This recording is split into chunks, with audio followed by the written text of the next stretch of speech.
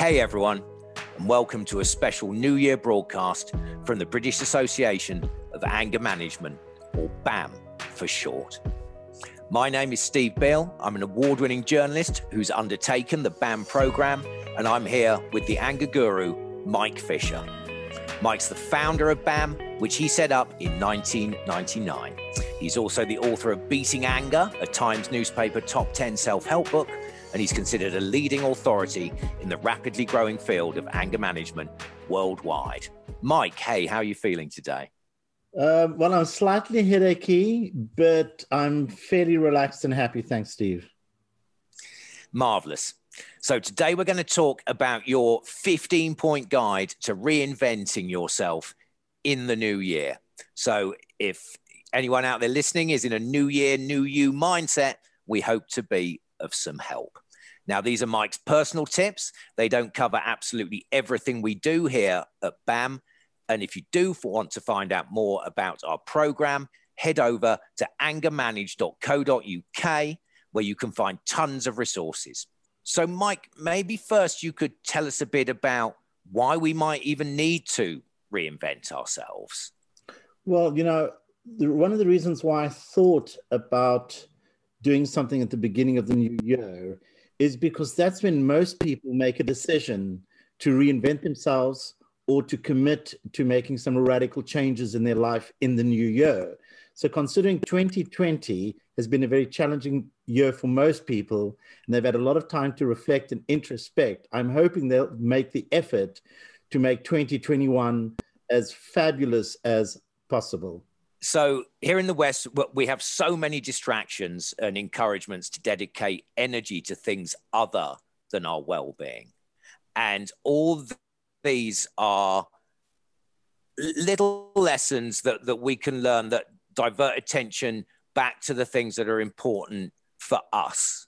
And it'll help changes in ourselves that we can then take out into the world and bring a positive effect to those around us as well.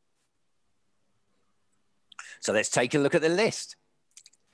So these are the 15 points to reinvent yourself for 2021. Number one, Mike, take full responsibility for where you are now. Stop making excuses and blaming others for where you are.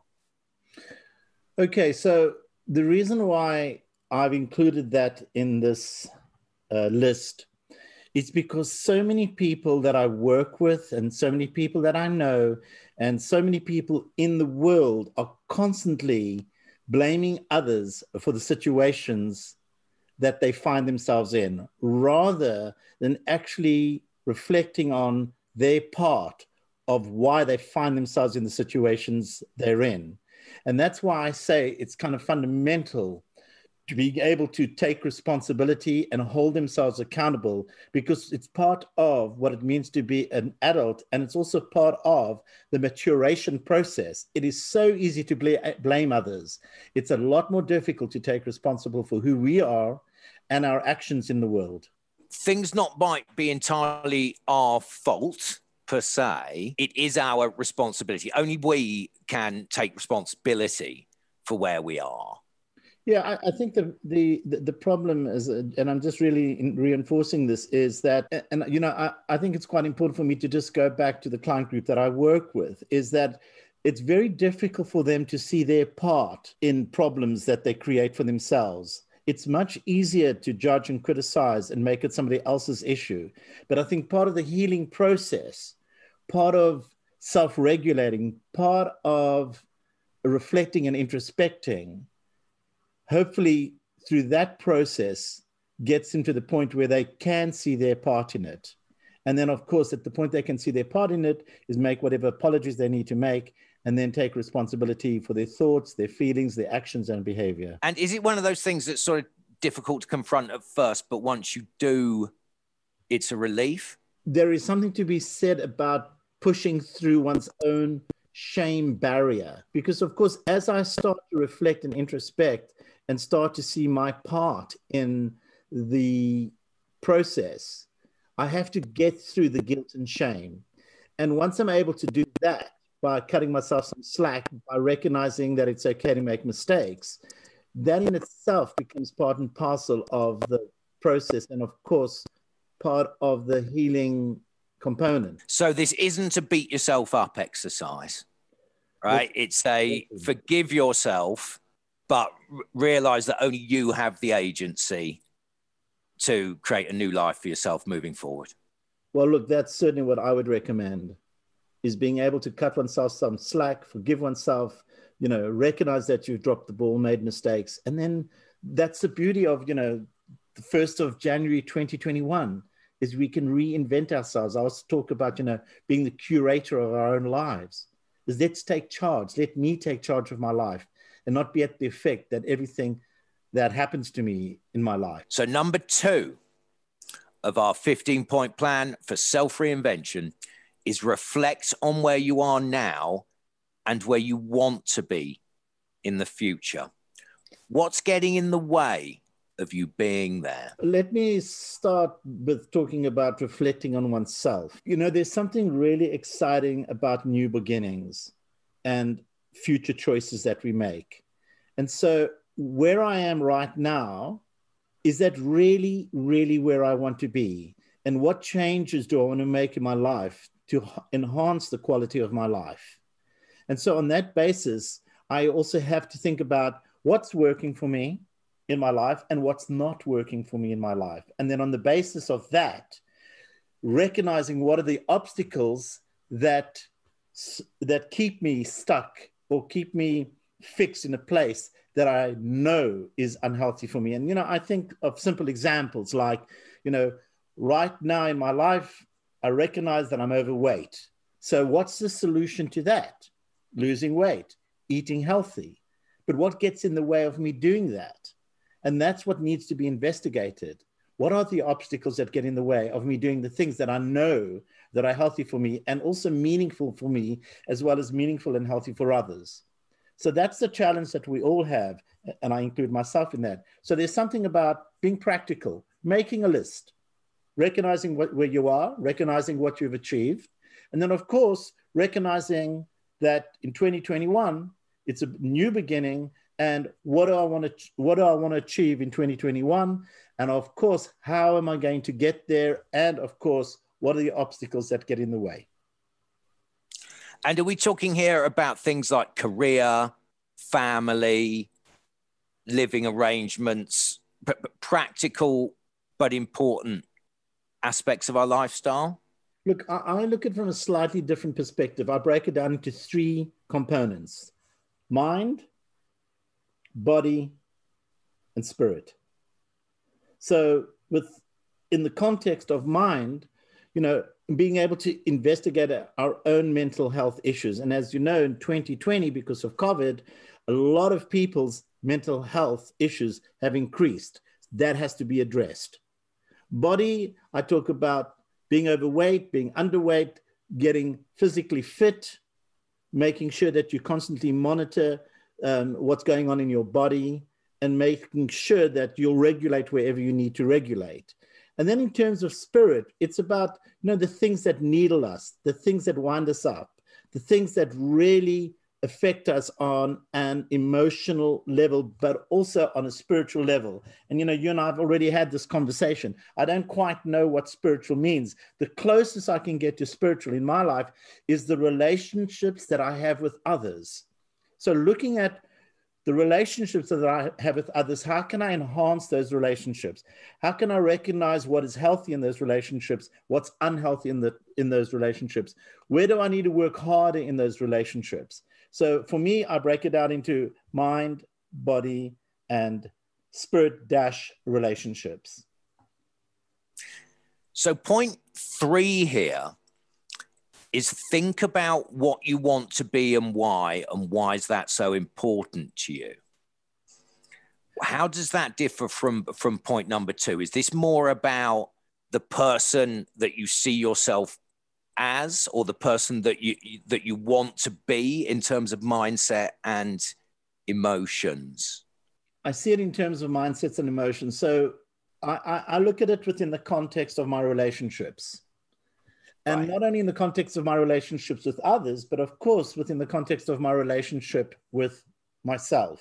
Ah, So really, at the end of the day, how can I be a better person than I already am?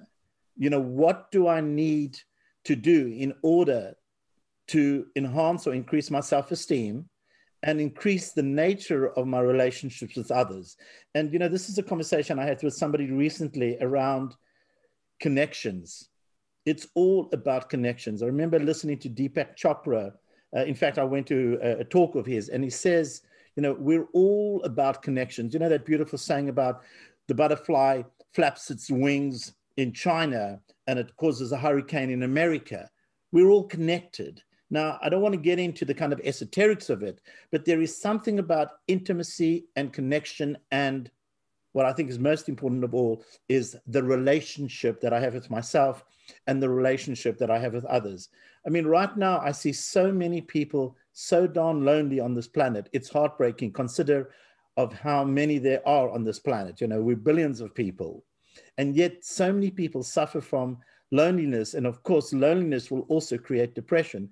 So it's about looking inwards and seeing how I can better myself, how I can be a better person, how I can be the best version of myself, 724. Now, I'm not saying we have to be neurotic about that, but I do think there's something to be said about how can I better myself? How can I contribute to my culture, to my society, to the global village? And so as I start exploring that, and that's not just a conversation I have with myself, maybe that's a conversation I have with people that I love and care for. And I ask them and I say to them, what kind of changes would you like to see in my life? And this is a conversation I've already had with my girlfriend. Okay, I recognize that you want me to change certain qualities. Tell me what they are, and I'll do my very best to do that. Because getting the feedback from others is just going to enhance our own status as we reflect on who we are in the world. And then I can ask the other person, I'd like to suggest some changes that I think that might be useful for you to make without trying to patronize you. And if the person agrees with that, of course, we can then have that conversation. But I do think it's very important for us in 2021 to self-reflect, self-respect, self-love, and to work at being the best version of ourselves without being too attached to the fact that we could potentially fail at the starting point. And this is something that might not come overnight. It might be something that takes, inverted commas, work, as in, consistent, gradual application. Steve, 30 years ago, 40 years ago, it might not have been possible in the way that so much is accessible today. Today, there's no excuse to not grow. And when I say grow, I'm talking about emotionally, psychologically, physically. I mean, we have so many resources available to us today. There's simply no excuse. I often tell this story, by the way, about, if you're living in California or in New York and you tell somebody that you don't have a therapist, they think something's wrong with you. Whereas 30 years ago, if you told somebody you had a therapist, they would think there's something wrong with you. So having therapists, reading the books, participating in the weekend workshops, participating in therapy groups and mixed groups, etc., in order to enhance the quality of your emotional well-being and your emotional life, it's a no-brainer today. There's no excuse not to do that. So point number 4 here is make a bucket list of things you want to do just for yourself and keep them close by so you can remind yourself daily. So is this more of a sort of self-care thing or a goals thing or both? Well, I see it as a nourishing thing. So it will probably include both. What I've been doing over the last couple of days, in fact, the last week, is doing exactly what we're talking about. And I've been thinking about, okay, well, what are the things I wanted to do in 2020 that I couldn't do because of COVID?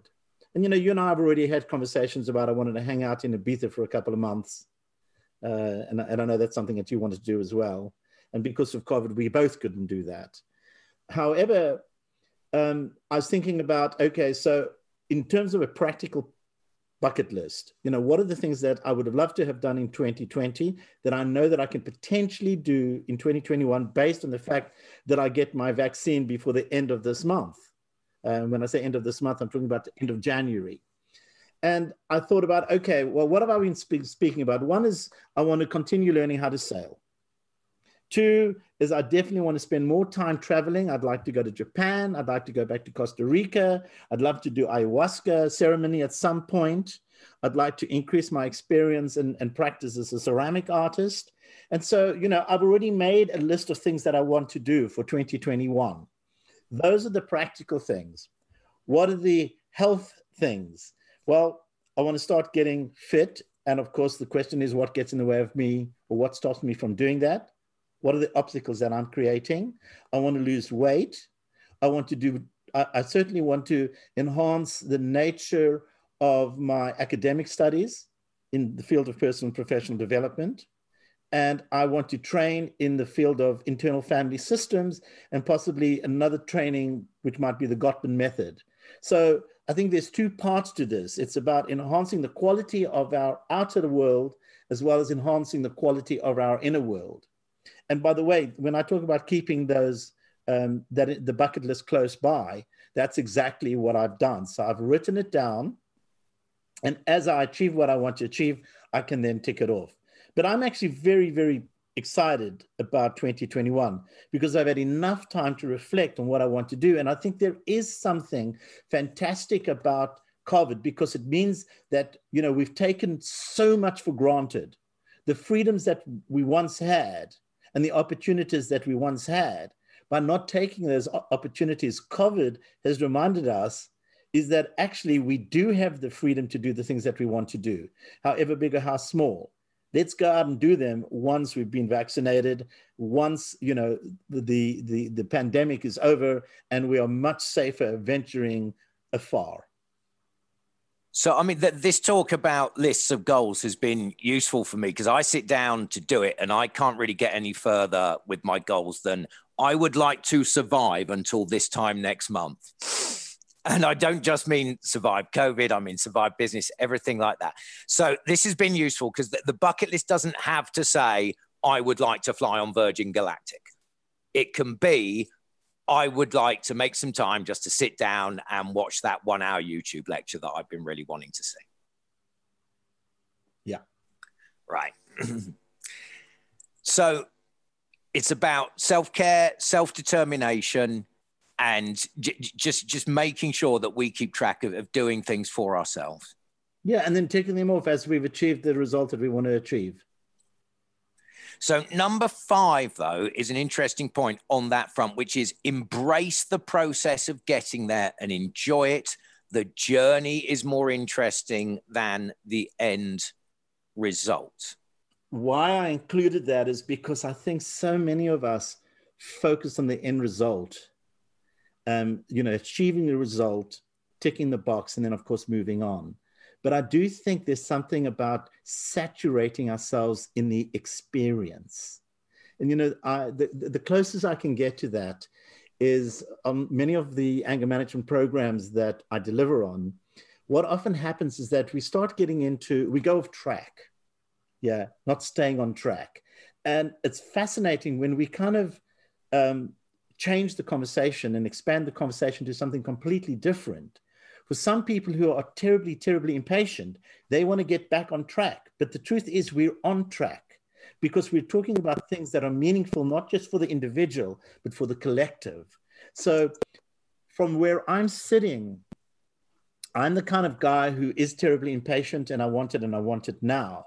So I completely forget about the actual journey being what's most rich and most exciting. All I'm interested is in the end goal, which means in many ways that I'm not present to what it is that I'm experiencing, what I'm encountering, what I'm feeling, what I'm understanding, what I'm making sense of. And I'm not suggesting, you know, every Dick, Tom, and Harry out in the world is doing that. But I noticed that with myself, you know, part of my problem has been that I focus on the end goal rather than the journey itself. And, if you look at it from a philosophical perspective, it's always been reinforced to stay focused on the journey. And whatever the end result is the end result. Yes, interesting. So, I mean, in terms of my own experience of embracing the process, 10 years ago, I said to myself, right, I'm going to own a house, I'm going to get married, and I'm going to have my own business. Varying degrees of success on those three. Certainly all of them, the goals were attained. Was the result what I expected? Not necessarily, but the journey is the thing I take away as the reward rather than the end result. Point 6 of our reinvention guide for 2021. Throw out your old wardrobe and buy yourself some new clothes that reflect who you want to be. So this sounds like a sort of practical exercise, a gesture, a ritual almost. And it works? Listen, I'm quite embarrassed by this, but I read an article once which said, if you haven't worn any of your clothes for the last 6 months, send them to a charity shop because you're not going to be wearing them again. So, I'm the kind of guy is I'll buy this beautiful shirt because it's a beautiful shirt, but I know that I'm just a bit too fat for it. So I keep it there, hoping that one day I'll lose the weight. So anyway, I did just that. I actually ruthlessly went through my wardrobe and I started to collect shirts, shorts, jeans, shoes, T-shirts, etc. And there was something quite amazing about putting them in a black bag and dropping them off at the local charity shop. One was that they were grateful for it. Two, it felt like, well, in fact, I did feel lighter because, there's a part of me when I go to my wardrobe and I see this beautiful shirt and I want to wear it and I can't wear it because I'm still reminded of that I'm still overweight. Of course, it's a real drag and it's a real problem. And so there's something about, and I think you said it, it is a ritualistic act.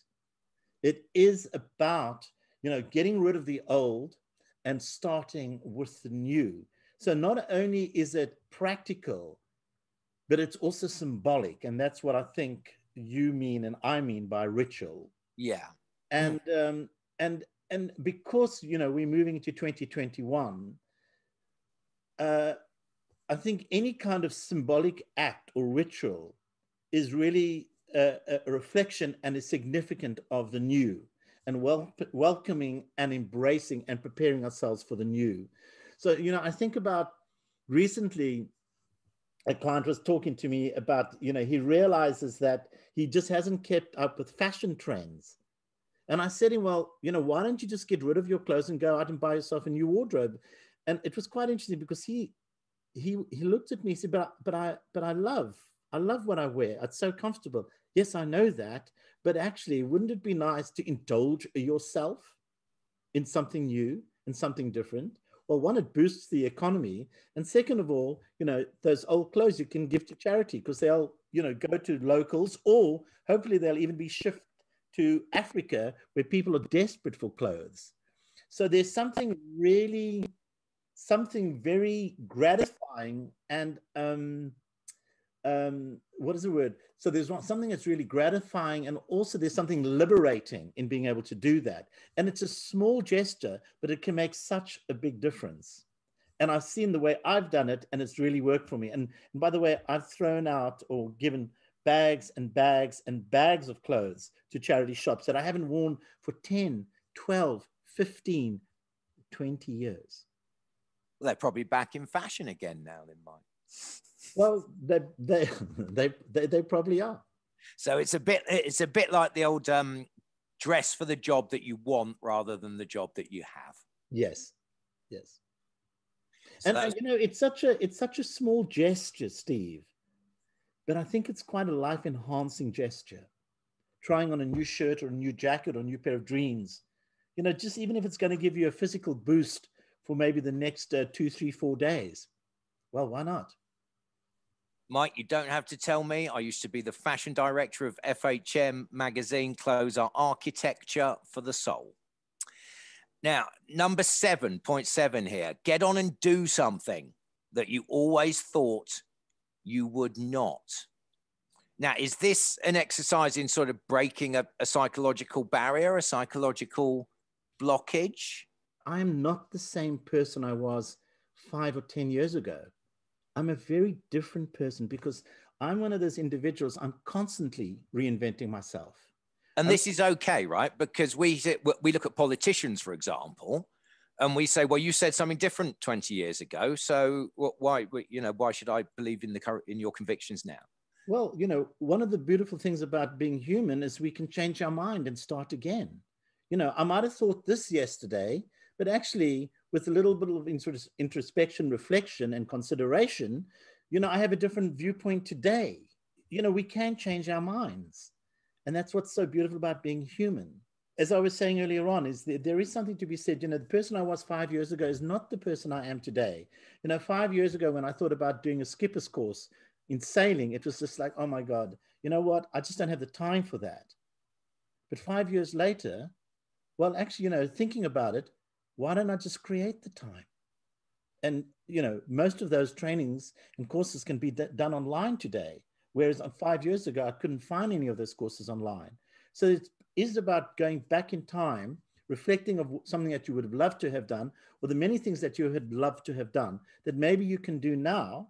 And of course, maybe you've got more time and you're more financially secure to do the things that you wanted to do then and do them now. Another example I like to give is like, I've been wanting to weld for years, absolutely weld for years. So I thought, okay, well, what do I do? So I went on YouTube and I looked at a couple of videos on welding. And then I thought, okay, this doesn't sound too difficult. One is the technology today. The equipment today is cheaper and is simpler to use. So I'm thinking, okay, well, why don't I just buy the technology and play around with it? The technology today is not expensive at all.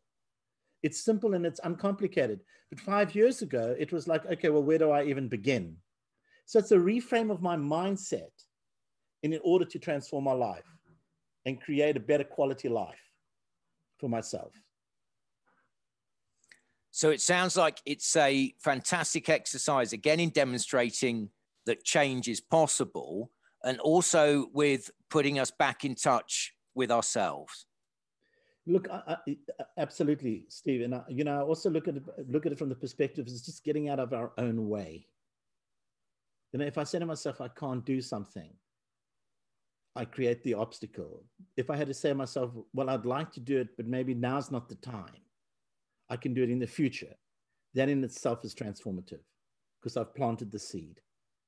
And sometimes I think, if I go back to, getting my skipper's license, I created obstacles for myself. Today I'm looking at it with very fresh eyes and saying, God, Mike, you can do that whenever you want. But because I want to get into sailing and I want to make sailing part of my lifestyle, well, make it a priority and get on with it. If it's going to nourish me and nurture me and increase my happiness, why not do it? And so really what I'm talking about is getting out of the rut that we create for ourselves and actually jumping the curve by looking at it and reframing it and looking at it more positively. So point number 8 in our 2021 reinvention guide, start chatting to strangers and people you would usually ignore. I once returned from holidaying in the American South, where I got very used to striking up conversations with everyone. And when I came back to London, it didn't go down so well. How does one do this? Maybe there's a difference between chatting to people and impressing your personality on them. Well, look, this is fascinating. As you already know, Steve, I've traveled all over the world, and I love traveling. It's traveling is part of my therapy, and it's quite interesting what you're saying, because there is something about, like, when I come back to London, all of a sudden I start to socially shut down. And I think that I do myself a disservice when I do that. Now, I'm not talking about, well, I'm not suggesting sitting on the overground or the underground and having a long conversation of a stranger. But I do think there's something about making more of an effort to, whether I go into a shop or whether I go into a supermarket and starting to engage people. When I go to a gallery and somebody's standing at a painting, you say, well, what do you think of this painting? You know, I know in London, you speak to strangers and they think you're completely nuts, but there's something to be said about taking the risk, because I think people live such interesting lives. And if they are responsive to being spoken to, you know, you get a really interesting conversation out of them. I know when I go back to South Africa, I can speak to anybody at any point, at any time, and greet people very comfortably. But a city like London, because of the nature of London being London, it's about breaking these particular mindsets. And I know when I go to New York, you know, as soon as they hear my accent, the first thing a New Yorker wants to do is, hi, how are you doing? Where are you from? I love the accent. You know, they're very spontaneous. And so there's something to be said about being more spontaneous about who we are in the world, being less self-conscious, not being bothered or too worried about what other people think of us. Because if you have an interaction with a stranger, all it is an interaction. But of course, something can be developed out of that.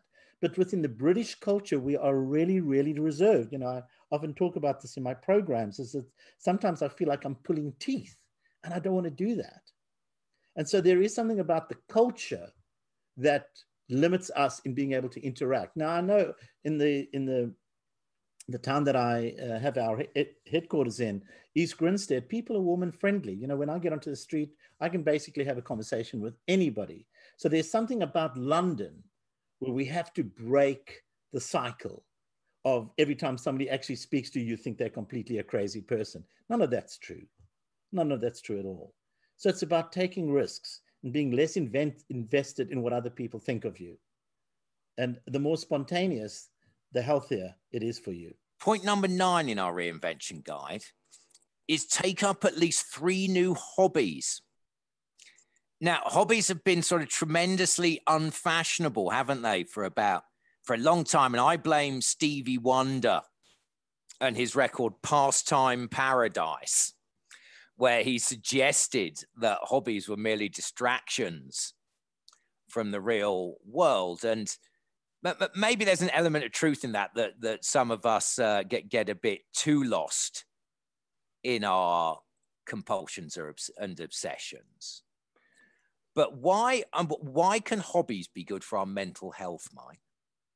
Well, not only are they good for our mental health, but they're also good for our self-esteem. And also it's about connecting.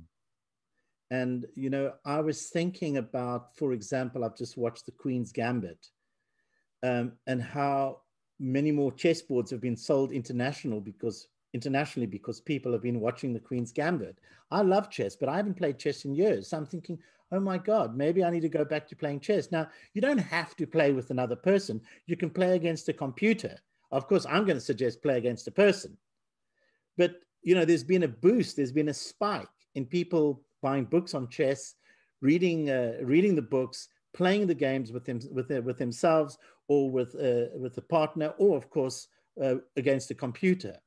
I think about the what was it called? The Throwdown, the ceramics and pottery program, which was competitive, where they got all these ceramic artists and potters together and doing a throwdown.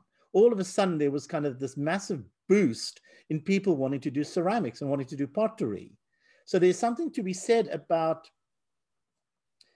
how, as a culture, we're so influenced by the kind of opportunities to bake, to cook, to do ceramics, to play chess, to surf, or whatever it is. But a lot of these games and a lot of these activities are community-based. And I would often encourage people to do community-based hobbies. So you're out and about and you can interact with others. There are a lot of lonely, isolated hobbies that one can take up. But even, you know, I think about gardening. You don't have to do gardening alone. You can do gardening with a family member. Or, you know, if you want to do, I don't know, wood turning, for example, you know, you can do that alone, but you can also do courses on wood turning, becoming a better wood turner. So there's something about it not only enhancing the quality of our lives, but it also is a new experience. And I think we are, as a culture, we like new experiences because they inspire us, they excite us, And of course, they add a different quality to our lives. I know so many people who've worked their whole lives without a single hobby. So they get to the point of retiring, they don't know what to do with themselves because all they've ever done is work. I'm one of those fortunate individuals because I'm a creative. So, I'm constantly learning new things. So at the moment I'm doing bronze casting. I'm working in I'm working in resin, and I'm working in wood. And it's absolutely inspirational. And what I did say at the beginning, if it's going to boost my self-esteem, why not do it? But find something that is meaningful. It doesn't necessarily have to be expensive, but get your teeth into it. So I always encourage 3 new hobbies. I think we're so used to working and recovering from work. Yes. Whether that means inverted commas, chilling out, or whether it means self-medicating. Yes. And I think we always think, we haven't got the time. And maybe that's why with COVID and people having a bit more time at home, there's been a hobby revival. Yes. Look, there's another dimension to this, Steve. If you think about gaming and kids, think about how many hobbies you probably had as a kid. I had loads of hobbies as a kid. I've always had hobbies. But just think about how many kids out in the world today, the only hobby is what? Gaming? Is that gaming? Yeah. Social media. Yes. And those aren't hobbies. Those are an escape from reality. So, it's about finding hobbies, whether it's, joining a scouts club, or whether it's joining a backgammon club, or whether it's joining an art class. I mean, I don't know what it is because each individual has their own, interests, but they need to make an effort, and it'll make 2021 a hell of a lot richer. So point 10 in our reinvention guide is learn to trust who you are in the world. And as you do so, watch your world unfold. Now, often people who come to the British Association of Anger Management are angry because they haven't connected with themselves enough, and they allow themselves to be sort of led by external forces, whether that's sort of other people or a preconditioned idea of what they have to do to be, inverted commas, successful or fulfilled. How do we begin to get a bit more in touch with who we are in the world and trusting our instincts there? Look, the way I look at it, Steve, is that there are people who are risk friendly and there are people who are risk averse. And the way I look at it is that people who are risk averse tend to trust themselves less. There's a paradox there because a lot of people who don't trust themselves, they tend to trust others more than they trust themselves. And so from my perspective, the more you're able to trust yourself, the more risks you take. And the more risks you take could potentially work to your own advantage. Now, within the context of our anger management programs, we do a process called shaking the apple tree, which is directly linked to stress. And stress, of course, as you know, is directly linked to anxiety and fear. So the more stressed we are, the more angry we become, or the more stressed we are, the more depressed we become. And of course, it just fuels mental health issues in the world today. And so I look at it from the point of view that as we start to trust ourselves more, it means that we'll take more risks. And I'm not necessarily suggesting calculated risks, but just take more risks and see what happens. Because at the end of the day, worst case scenarios, you could end up dead. And when you're dead, what's the problem? You're dead. So there's something to be said about, as I learned to trust myself, and when I say trust myself, I'm talking about trusting myself fully in the world. It does a couple of things for me. It enhances the quality of my life. It enhances my self-esteem. It increases my confidence. And actually, I'll end up being much happier. But in our programs, we actually look at how to do that. And, I could talk about it now, but I'm also very aware about time. But I do think there's something to be said about, as we learn how to trust who we are in the world, enhances the quality of our lives. So feel the fear, do it anyway. And even if it doesn't work out, at least you've gained some strength and confidence. Yeah, and more understanding of yourself. Absolutely. Thank you. So point 11 here in our reinvention guide is stop sweating the small stuff. Make a list of the small stuff that drains your energy. And as you break the pattern, tick it off. Easier said than done. And I'm sure there's a quote here from Dr. Johnson that I can't quite remember about how it's the small stuff that's actually harder to deal with sometimes. Steve, I think the problem is that people don't ever make a list of the small stuff. You know, earlier on, I was talking about change, you know, asking our loved ones about what do they think that we need to change in our lives and vice versa. There's something about being able to make a list of the small stuff, you know, the things that really do irritate me, and yet they take up so much of my energy. And unless I give it attention, full attention and intention, things just don't change. And so my encouragement and my suggestion is see if you can identify a minimum of 10 things that irritate you. And that's what I mean by sweating the small stuff and turning the small stuff into these major, major dramas. So once I'm able to make a list of the things that irritate me, so for example, one of the things that irritate me is people jumping queues. The simple thing is that. I mean, what's the problem? So somebody jumps a queue, they jump the queue. You know, don't go to Switzerland. Yeah, I mean, Israel do it all the time. In Israel, people, there's no such thing as a queue in Israel. Yeah, and so there would be an example of the small stuff. The other thing is incompetent people. You know, I become very judgmental of people incompetent. What's the big deal? They don't experience themselves as incompetent. I experience them as incompetent. They don't see themselves as incompetent at all. And yet I'm putting in energy and investing energy and time in sweating the small stuff. And of course, as I said, it drains my energy. So I list the things that really trigger me, and I make a conscious decision, a very conscious decision, for them not to trigger me. So at the next time that I get triggered being in a queue, I can then remind myself, hey, Mike, you made a commitment to yourself not to sweat the small stuff. And all I'm doing here, Steve, is I'm just suggesting how we raise this to our awareness. With the awareness, we can act on awareness. But if we don't raise our own awareness to some of the issues that we have going on in our lives, however big or however small, nothing ever gets done. Now, for point 12, you've put take life less seriously, but put more into life. That sounds like a hard balance. What have you learned yourself putting this into practice that might help? Well, look, I didn't come up with that particular quote, but when I read it, I thought, wow, isn't that interesting? Take life less seriously, but put more into life. What an interesting quote that was. So what I did is I thought about, okay, well, where do I take life very seriously? And keeping in mind, you know, being a therapist, life is serious. So when I start to recognize the areas in my life that I take too seriously, even being a practitioner of this work, sometimes I've got to realize that it's not that serious. It might be serious in the moment, but maybe next week it's not serious.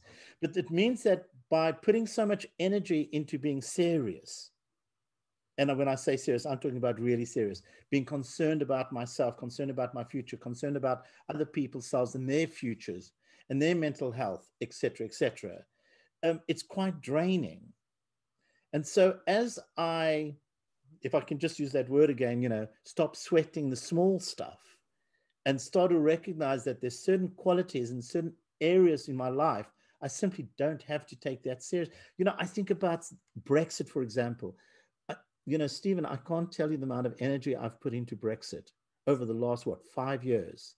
Thank God it's over. But of course, it's going to come up with new issues. We know that. But I took it very seriously. I took Trump very seriously.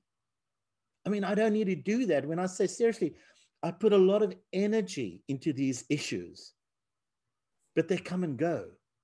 And so what I mean by taking life less seriously, but putting more into life means that I have more energy to being spontaneous, to being creative, to enjoying myself more. Why am I worrying about people like Trump? Why am I worrying about things like Brexit?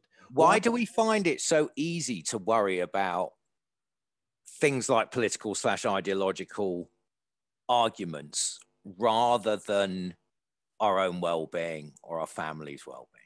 Well, you know, Stephen, the only way I can describe this for myself, it's a distraction. It's a distraction. That's what it is. And I have to find a way of not distracting myself to the things that are really, truly meaningful.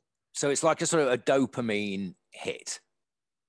Yeah, I think it's a little bit more than a dopamine hit. I think it's a dopamine hit, and I think it's an adrenaline rush and a distraction. Right. And maybe I need to put my time and energy into, you know, into conservation, animal conservation, or ecology. And because those are the real issues that are not going to go away until we actually address them. Yeah, I mean, I agree. It's hard to have a It's hard though, isn't it? When you're in a room full of, when you're in a room full of people and everyone wants to talk about Brexit and you want to talk about yoga. It's difficult, isn't it? Because you almost feel like the sort of odd one out because you don't want to talk about Brexit or Trump. Absolutely. You know, it's interesting because you and I have had conversations where we recently we've spoken about Brexit, and as you know, I spent a lot more time in Spain. It's just like energetically, I just don't have the energy for it. You know, I've got more important things going on in my life, but yet when I think how much energy it's taken away from me over the last 4 years, it's ridiculous, absolutely ridiculous. Well, I've got to the point where I'm judgmental about it, and I think, well, if you've got the energy to worry about Brexit and Trump, then you're obviously not worried about your finances or your marriage. Or Absolutely. I mean, think about COVID. You know, I'm obsessed with COVID, and I'm obsessed. It's an obsession because the last thing I want to do is I don't want to get ill. And I think people are acting incredibly, incredibly irresponsibly at this point. And we can see that in the spikes. And yet I put a lot of energy into it. Why do I put so much energy into it? It's another distraction from what might be more meaningful to me than, you know, worrying about the things that I really don't have a lot of control over. In fact, that I have no control over.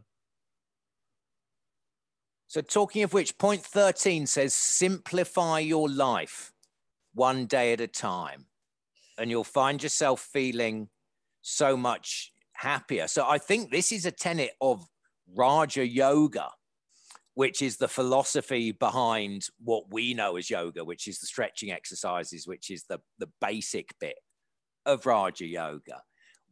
And one of the early points of discipline in Raja Yoga is to simplify your life. Idea being so you can then live a spiritual life, less burdened by overcommitment.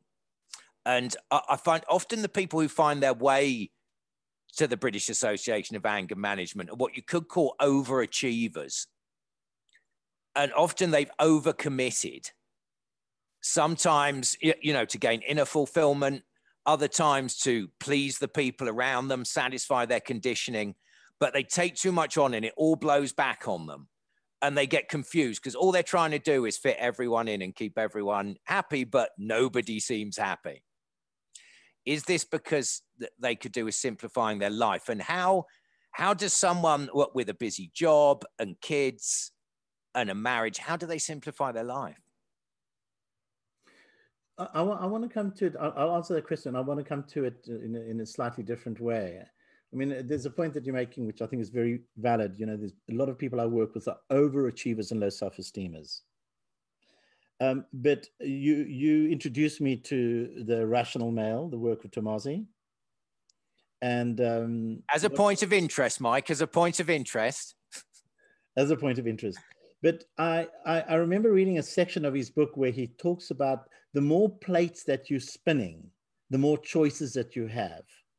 And I don't know whether that's true because one has to see it within the context of, you know, our everyday living. And a lot of people I work with are spinning, you know, not 5 or 10 or 15 or 20 plates.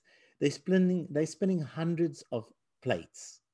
And their lives are not just complicated, but they've overcomplicated their lives.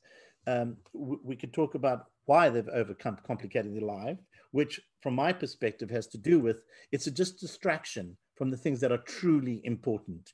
And of course it becomes an addiction, and the addiction is to the drama. And, you know, there are different types of addiction, but I think the addiction to drama, this term drama queens, is not just valid for women, but also valid for men. So what I'm talking about, Steve, is that, a lot of people I work with, they not only spinning 5 or 10 or 15 or 20 plates, they're spinning hundreds of plates. And they are, as far as I'm concerned, they are drama queens. They're adrenaline junkies. They're drama junkies. And it's a very effective way of distracting themselves from the things that are truly important to them, truly meaningful for them. And so what I encourage is that we need to identify what plates we don't have to spin any longer. Where can we start cutting out some of the dramas that we've created for ourselves and actually recognize ultimately they don't serve us? And so it's about being able to simplify the amount of plates that we actually spin. And that's why I talk about keeping our lives as simple and as uncomplicated as possible. And so if I just had to go into it slightly deeper, we ultimately know what works for us. We ultimately know what's healthy for us. And we also ultimately know what is unhealthy for us. It's a very easy way to identify it. It's based on physical and emotional discomfort or pain. So, example I can give you, say I am having a challenging relationship with one of my siblings, and yet all I want them to do is to love me, and their capacity to love me is not possible. So I have to think, do I want to put more energy into that? Do I want to turn it into a drama? That's one of the plates that I'm spinning. Well, then I have a choice, once I'm aware of that, to say, well, actually, you know what? I don't want to put as much energy into them as I usually do. It's a choice that I make. I know it's healthier for me. That's one example. Another example could look something like, okay, I'm working 18, 19, 20 hours a day. Ultimately, is that serving me? Is that giving me fulfillment? Is that giving me happiness? Well, no, it's not exactly. So how can I go from 20 hours a day to 15 hours a day?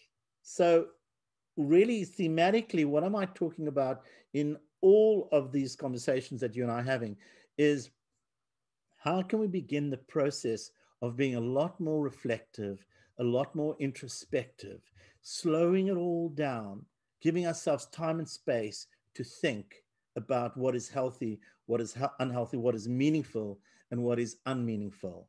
And as we simplify our lives and stop sweating the small stuff, things will just change, and they change naturally. And I know in my own life, I've had to train myself to simplify it because of the nature of what it is that I do. And because of that, I know that I'm more relaxed and I'm a hell of a lot happier. But for me, it's still work in progress. Now, number 14 is get present, live in the moment, stop futurizing and catastrophizing. Remove the chatter in your head that starts with what if. Now, very difficult. Mark Twain, the author, said, I've lived through some terrible things in my life, some of which actually happened. So this is, we can get terribly worried, can't we, about the meeting next week, or the event that could go either way, that's going to happen in the future. And often the worrying is worse than the actual event and the anticipation of said events. And say people are suffering from a certain amount of trauma, then this can be wildly out of proportion, can't it? Yes. So what can people do? Certainly in terms of maybe some first aid if people are waking up super nervous about what's going to happen in 2021. Look, Steve, as you already know, mindfulness practice, meditation, yoga, martial arts, Tai Chi, Qi Kung, anything that is going to help us to get present in our lives. Now, what I find really interesting is that when I've said to people, my suggestion is that you have to get present in your life, they've actually said to me things like, what do you mean by that? what do you mean by being present? I don't know. I don't know what you mean by that, which is indication of how unpresent they are. So, for example, people who overthink, who ruminate, who catastrophize, who futurize, they're not present. And actually, if we slow our lives down, if we simplify our lives, if we start a practice, which means that we can get more present, that in itself becomes profoundly transformative to do all the other 13 things we've already spoken about.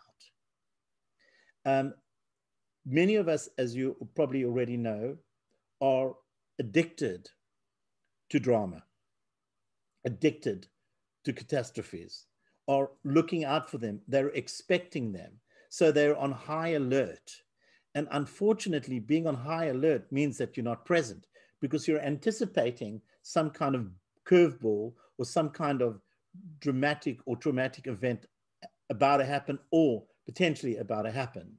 I know people who this is how they fuel themselves. Yes. And that they see it as, and I'm not criticizing them for 1 minute, but they see it as a rule for life to be constantly nervous, constantly anticipating the worst. And that's the only way they're going to protect themselves. But what are they protecting themselves from is the question that you have to ask yourself. More pain, more fear, more terror, more disaster. And as long as we keep doing that, the idea of really enjoying the here and now, the present moment, becomes more and more and more difficult. And of course, what you're really describing there, Steve, is people who are overstimulated, who are mentally overstimulated. That's why I often encourage mindfulness practices, meditation, martial arts, getting back into their bodies, getting back into the here and now through those kinds of practices. And it's not like those practices don't exist. Those practices do exist. So it might be that part of what we have to do is make a commitment to ourselves to get more present in our lives. Now, I like the work of Eckhart Tolle. He wrote a book called The Power of Now. I'm sure you or most of the listeners know the book. But Eckhart Tolle says something really interesting. He says, how do you know when you are present? And his response to that is, you know when you're present when you ask yourself, are you present? And I really, really like that. That's the one way of looking at it. But another way of looking at it, and this is a technique that I use because I think that's the important piece here, which is that when I actually wake up in the morning, I do a practice. When I go to bed in the evening, I do a practice. And if I forget to do the practice, I'll probably wake up at some point in the middle of the night to do the practice. And the practice is gratitude, appreciating what I have. So, give an example of that is, and this is all about being present in my life. It's bringing awareness to the situation I'm in right now. So maybe appreciation, my practice in the morning is appreciating that I've been warm, I've had a great night's rest, I've got something to look forward to during the day, and that actually I'm fit and healthy. That could maybe be my morning practice. My evening practice before going to sleep is to appreciate all the things I've done today, all the connections I've made, all the events that I've experienced or created. And so that is part and parcel of getting more present in my own life. And of course, I'd always encourage people to do mindfulness practices. There are podcasts, there's loads and loads of guided visualizations on YouTube's, there's books on the subject, and there's loads and loads of workshops and group workshops that you can attend in order to do just that. And something like considering what you're grateful for every day, that's another gradual, cumulative process that we should remember that we get the benefits from when we do it regularly, but we shouldn't turn it into a chore that we beat ourselves up about, right? Well, look, historically I did, because I made a point of if I didn't remember to do it in the morning and the evening, I would feel rather guilty. But keeping in mind, for me, it was I wanted to use that practice to really not only appreciate what it is that I have, but also to bring me fully into the present. And there is something else within the context of the science of the gratitude prayer, because that's what it's called, is that it suggests that if you do that practice every day, in the morning and in the evening, within the first 3 months, you will increase your happiness quotient. So if you're doing the gratitude prayer and you are doing the simplifying your own life by getting present, actually that'll increase your happiness quotient. And if that is something really simple to do without it costing you a penny, why not do it? It's just simply a practice, which is not very complicated and easy enough to do. The problem is we've got to remember doing it. So the last point, number 15 in our January 2021 reinvention guide, is remind yourself that every day is a new beginning. You know what? I love that. One of the things that I've done in my relationship with my girlfriend, Marina, is that, say, for example, we've had a challenging day. It might have been a challenging day with each other or just simply a challenging day. One of the things we keep reminding ourselves is tomorrow is another day. Tomorrow is a new beginning. I actually take inspiration from that because, the next day or the following day, I can choose how I want to shape that day according to my needs and my wants and my desires. So there's something really, really exciting being able to say to myself, okay, tomorrow's another day, and how are you going to use that day to make the quality of my life more inspirational, more meaningful, and more nourishing? So, under the circumstances, I think there's something quite transformative about being human, is because we can reinvent ourselves. We can draw a line in the sand and say, okay, I want my life to be different tomorrow, but how am I going to do that in order to achieve that? So this is empowering. It's not comforting. It's empowering and it's transformative. Transformative. That's what we're hoping our 15-point plan will do for all you listeners in 2021. That was Mike Fisher, the Anger Guru's 15-point self-reinvention plan. If you enjoyed listening, got something out of it, then may we recommend our Wisdom Track podcast, which you can find on our website and YouTube channels, or search for the Wisdom Track podcast. And we've got a ton of other practical anger management and well-being resources on our website, angermanage.co.uk as well. You can, of course, follow us on social media. Search for the British Association of Anger Management on Facebook or Anger Management UK on Instagram. Follow the 15-point plan. We're sure you'll find some work better for you than others, and that's fine. Let's all work hard at having a calm and collected 2021. Everybody. Thank you, Mike, and thanks everybody for listening.